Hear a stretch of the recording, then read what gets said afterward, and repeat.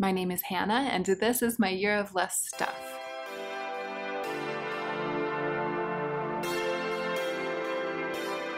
Hey y'all, welcome to my YouTube video, 10 things that I can't live without.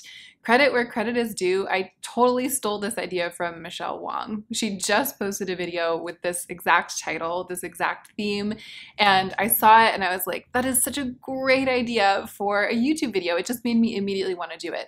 Michelle's video was vlog style, and I'm not doing it vlog style. I just made a list of 10 things that I can't live without, and most of them I have around me, and I'm gonna go through them and show them to you. Of course, the title is superlative. Obviously, I can live without these things, especially the things that I listed. I mean, I didn't write like water, oxygen, food on my list. Those are the things we really can't live without. So don't get me wrong. I understand that it's kind of a dramatic thing to title a video that you then are going to go on to talk in about, like, you know, earrings and robes and stuff like that. Spoiler alert, earrings and robes. But you get what I'm saying. It's 10 things that I can't live without, like in the YouTube sphere, in the lifestyle sphere, in the beauty sphere, etc. Hyperbolic, that was what I was trying to say. I think I used the word superlative. The title is hyperbolic. If this is your first time to my channel, welcome. I am Hannah. I love beautiful things and beauty products, but my financial health is also really important to me. So on my channel, I'm trying to strike that balance between valuing and appreciating beautiful things, reviewing them, talking with you about them, but not creating an environment that normalizes overspending on them, because I've been down that road before and it was not fun, and it took me a long time to recover from that. So if that sounds like content that you would like to see, please subscribe to my channel. Let's go ahead and get into the meat of this video.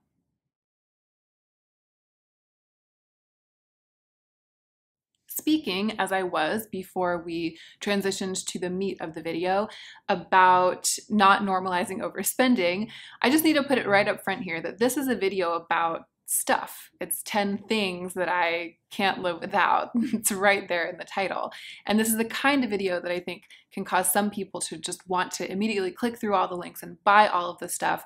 If you have that instinct, I just want to issue a little disclaimer here. Check yourself before you wreck yourself. Check in with your bank account, check in with your financial goals. If you see me talking about something that really will improve your life and that you can afford, and that all things considered will be a boon to you, then I'm happy to be able to introduce it to you. But there's a fine line sometimes, I think, between that and being like, oh my gosh, I can't live without those 10 things either. And if Hannah says they're great, then I'm going to buy them. And I'm going to buy them in a cloud of like ignoring my own financial health, because I love going into that cloud because it's a little reprieve from reality. If you're tempted to go into that cloud and buy all the things, maybe one thing that you could do is to make your own list of 10 things that you can't live without that you already have. Dwell in that list for a little while, appreciate your own list, and maybe even put your list in the comments down below, and let that be your first act before you then go on to decide that you need the 10 things that I can't live without. Part of why I wanted to make this list is because it's a form of appreciation. It's really fun to look around and be like, man, I'm so glad I have you, 10 things. In a way, in a hyperbolic way, I couldn't live without you. In no particular order, except for the first thing that I came up with when I started making this list, sprung to my mind immediately for a reason. It's because it's the thing that I use as much as anything in my life. I mean, it's in no particular order, but these are the winners, right? So this is number 1, and then the other 9 are in no particular order. These are my noise-canceling wireless headphones. And what I'm gonna do is I'm gonna link the pair that I had originally, because when it first became clear years ago that a pair of wireless noise-canceling headphones would be a boon to me, like would literally transform the landscape of my life. The first pair that I purchased was really quite inexpensive, but also quite good. They're like on the low end for high functioning noise canceling wireless headphones, Bluetooth headphones. And I wore those ones to pieces. Like I used them until like the buttons were worn down and the things had all broken off and were all taped back on. I mean, they were completely useless by the end. And then their very last act was to break, like the headphone entirely broke off of one side of it. And that was when I purchased these. And by that time I had become aware that this was something that I would depend on so much in my everyday life, that I was going to have them on my head like all the time, that I felt more comfortable investing in these. But I purchased these when they were on an extreme sale. I can't remember what the event was, but it was some kind of like yearly sale event. I think that they might even have been something like half off, but they were still over $100 if I remember correctly. In the hyperbolic world of this video, I can't live without them. I mean, it's the kind of thing that if they broke or if I lost them, I would replace them in a heartbeat. Maybe not this same pair if I had to pay full price for them, but I would decide how much I felt comfortable spending, and then I would spend that entire amount on the best pair that I could possibly find. The noise canceling capability of these is very good. Mine are the Plantronics Backbeat Pro or something like that. I'm not telling you that these are the best. These are just the ones I decided to buy under the conditions. It's crucial, I feel like, in quarantine, where I'm quarantined with another person. Sometimes I'll just put them on without music and without even turning on the noise canceling, just to muffle the sound of Joe chewing when he's eating his breakfast and nothing else is going on in the house. Like, I depend on them so heavily. And I wear them when I'm cooking, and I wear them when I'm editing, I wear them when I'm working out. They're just the best. And I also do love that they muffle the noise, the roar from outside when it gets really loud, living in downtown Los Angeles. Moving on, in no particular order, I weirdly thought of my Huggy earrings. I was trying to think of some things in like the more lifestyle sphere, some things in the sort of beauty and accessory sphere. And when I started tracing my mind through like my closet and my jewelry and all of that stuff, I thought about these Huggies because they're in my ear all the time. Like these top two ones, the cartilage piercings, especially this top one with the green jewel in it. I love it so much, and I love the way that it looks in that top cartilage piercing. As soon as I got it, I put it in, and I've never taken it out. And obviously it's like a thing that I could live without, but I just feel like it's sort of become a part of my body, and I'm so happy that it's there. And it is my constant companion in the way that the headphones are, right? It's like it's in my ear all the time. It's on my body all the time, and I really, really love that. It was sent to me as PR by a little company called Aurelia London. They make the most beautiful, dainty, and high quality Huggies, which is what these are called, like the little earrings that hug your ear, that I've ever seen. I absolutely love them. These are the other ones that I really love. I like the thickness of these bands, and then I like these shimmery little opalescent stones that are set into them. They look really, really cute in any of the holes in my ears. I have 4 holes in each lobe, and then I have these 2 cartilage piercings. They're better lower down, but I think because they're so thick than they are like way up here in the highest of my lobe piercings. So I don't have them in all the time because I'm often switching out my lowest lobe piercing for like a bigger or a more statement earring. But I love the little green one in the top, and I also really, really love these. Very impressed by Aurelia London, and I just feel like those little Huggies are like one of my favorite little things that I depend on having to keep my ear game strong. And you know, I can't live without a strong ear game. So the other one, the next one on the list, is also earrings. It's these Ana Luisa hoops. I've had them for, it feels like forever now, but since I first did a sponsored video with Ana Luisa, which this one is not, I haven't worked with them in ages, but I did work with them a couple times back in the day, and they sent me these hoops.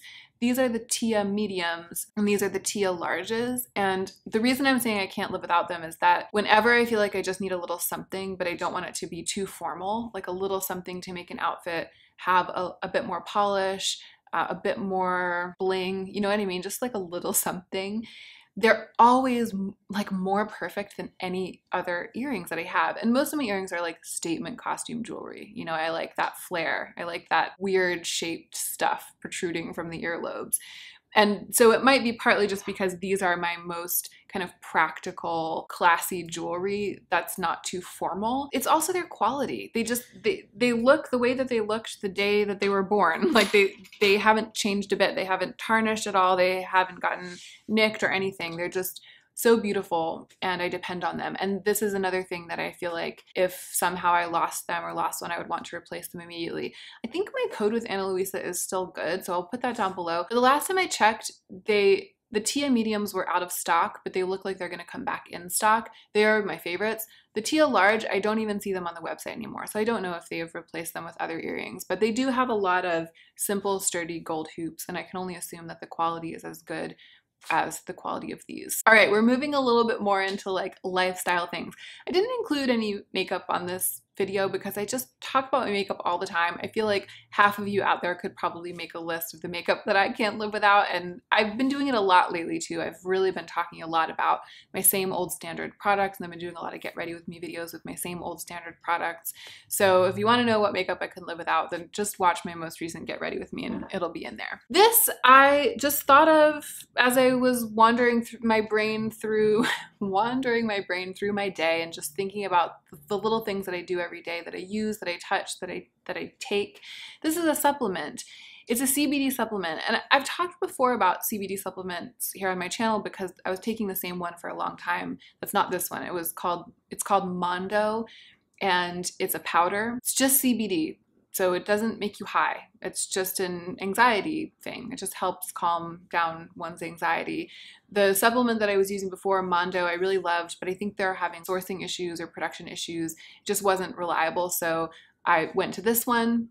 It's by Prana, and it's CBD sublingual drops. I'm not sure about accessibility for this. It's easy to buy this kind of thing in California. I'll see if I can link it down below, if I can find any information about this brand. I really do like this one as well. I like it as well as I liked Mondo.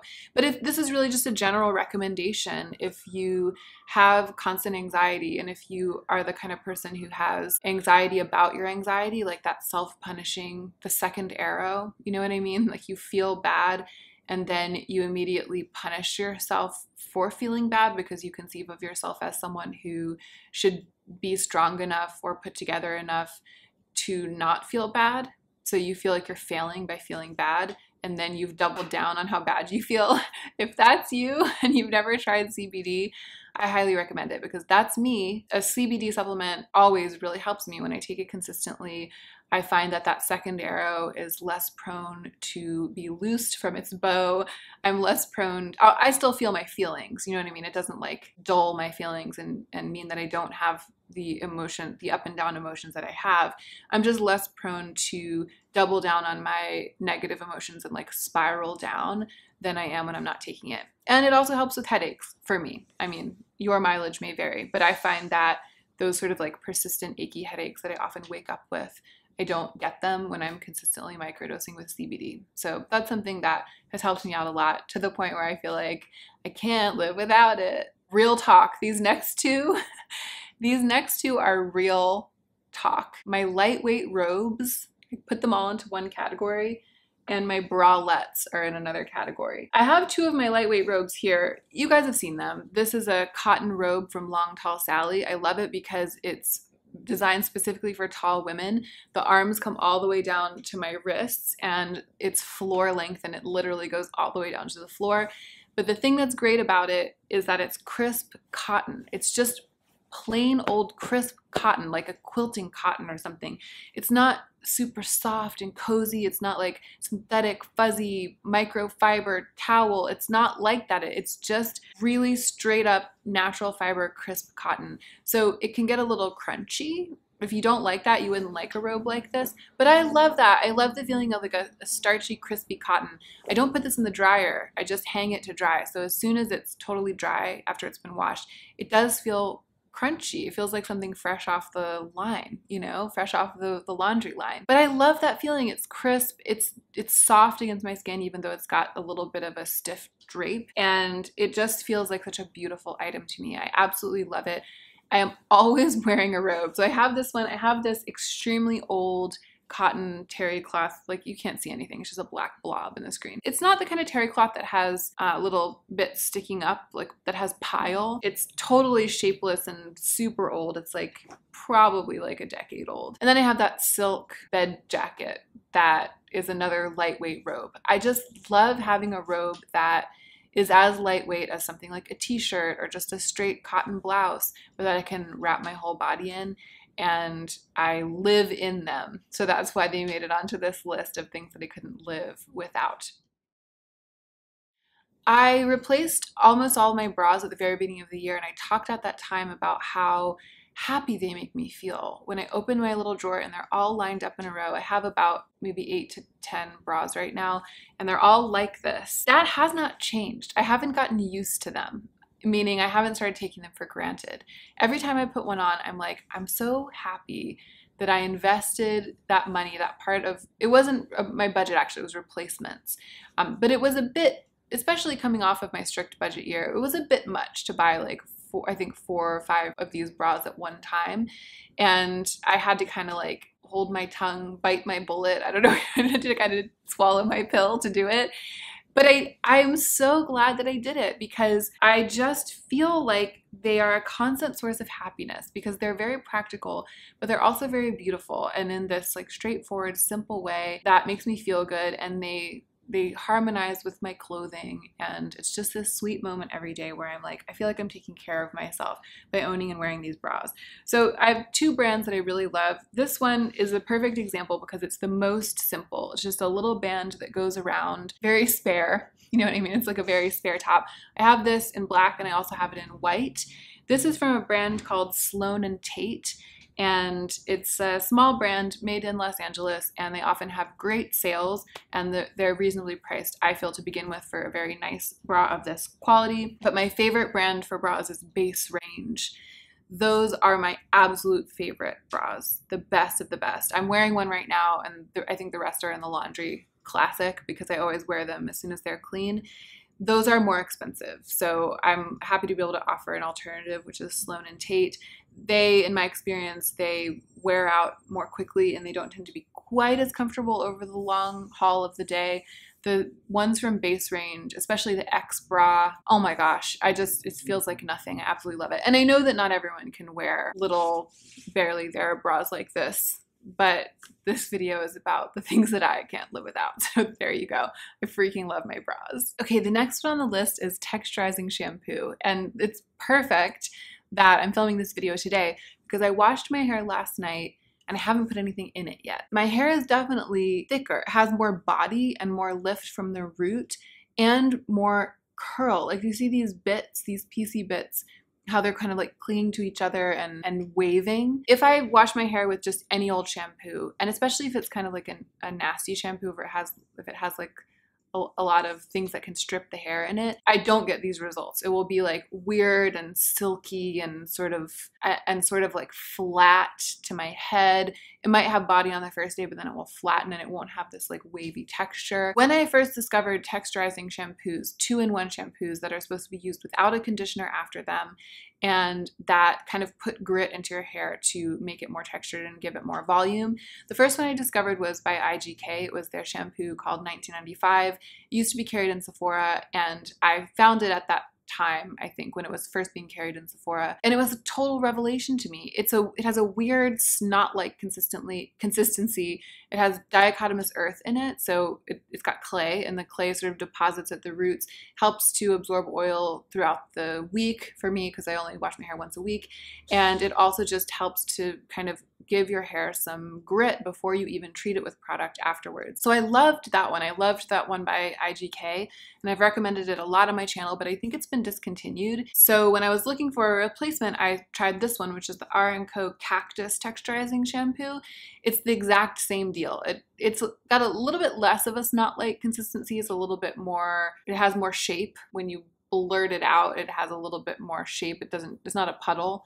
It's like a little cream, and it smells better to me than the one from IGK did. It's like they tried to overlay the weird earthy smell of it with kind of like a fresh herbal grassy smell. So it's not the best. Joe doesn't like the way that it smells, but he does use it. He uses it, which is so shocking. He doesn't wash his hair very often, and usually he's just like whatever.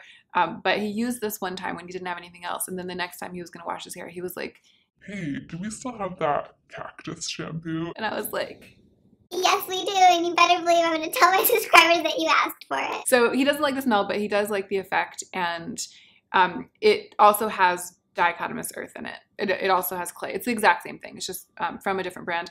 I like this one better than I liked the one from IGK. But what I'm saying is that this genre of shampoo, which is clearly being adopted across brands, like it's not just this one that I can't live without. It's the fact that this is now a thing that's being created, that there are people out there who understand that people like me don't want to condition our hairs, and we don't want our hairs to be silky and flowy and feel like they're coated with silicone after we wash them. We want them to feel grippy and gritty and like we washed them in a sandy creek.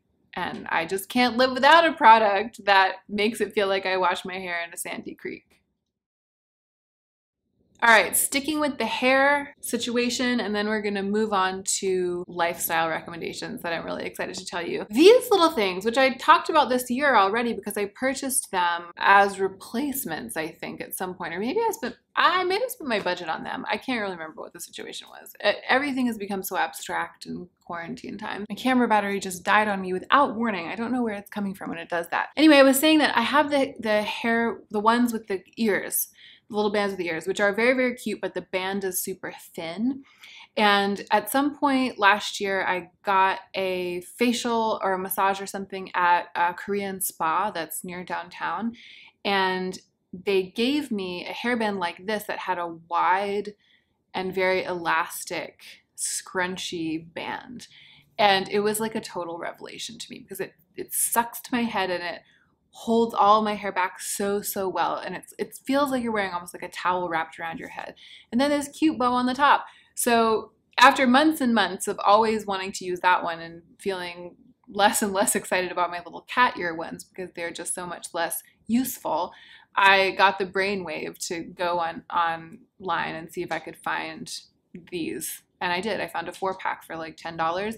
The reason I'm saying that I can't live without them is that I use one every day, and it's the kind of thing when all 4 are dirty, it sucks so much. So I'm always trying to make sure that they're in the wash, they're being washed, and when I have to default to, I think I still have 2 of the cat ones, when I use all of these up and I'm using the cat ones. Oh no, so I have the 4 that I bought, and I also still have the one that they gave me at the spa. So I have 5. So I can usually get one washed in time to usually be using them. But when they're all 5 dirty and I have to use the cat ones, I'm always just like, they're so much less comfortable. They do so much less of a good job. I just feel like I kind of can't live without these guys. I'm really excited about the last 2 because they are outside of this like beauty realm. Not everything has been in the beauty realm, but you know what I'm saying. I cast my mind over like other areas of my life.